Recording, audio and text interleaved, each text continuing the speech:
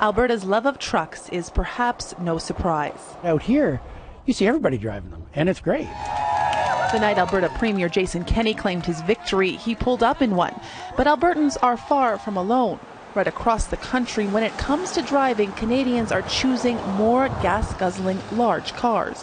As my study showed, it happens to be that we have the largest cars and the most fuel-consuming cars in the world, actually. A recent report from the International Energy Agency found Canadians are driving the least fuel-efficient vehicles in the world and are emitting the most CO2 per kilometre driven.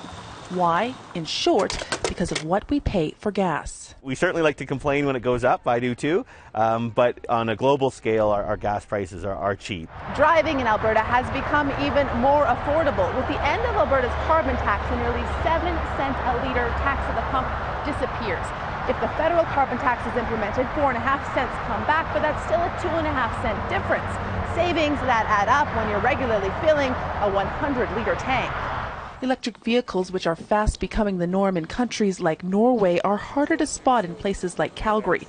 But after nearly 4 years, Greg Genge says he'd never go back. I didn't necessarily buy the car because it was green. I bought it because it was very fast. Genge pays about $25 a month in electricity costs to keep his EV powered up. And though he's never had a problem with his vehicle, he finds himself defending his car to skeptics almost every day. They're always asking me negative things about the car, which is really interesting. Getting people into more electric vehicles and out of large gas guzzlers is an important step towards achieving greenhouse gas emissions targets. It's why the federal government is now offering a $5,000 subsidy to anyone who purchases an EV. In some provinces, consumers are entitled to even more. A start, this expert says, but if Canadians are going to start driving towards greener habits anytime soon, much more needs to be done.